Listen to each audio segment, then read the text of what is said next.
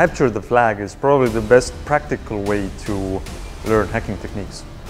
You can improve your problem-solving skills and you can gain real hands-on practice.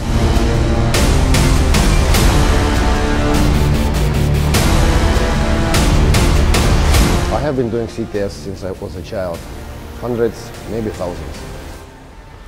In CTF, your mission is to find the flag, which is usually a string of text. Now, you must use your knowledge and imagination to start digging. We have prepared a number of targets for you. We have web-based targets. We have network-based targets. We have cryptography challenges. We have reverse engineering. That's where you can test all that you have learned so far. To be the best team, you should be strong in many fields. So you better have a team with different skills. This is why we are making CyberWeek, where you can learn yourself and also meet others.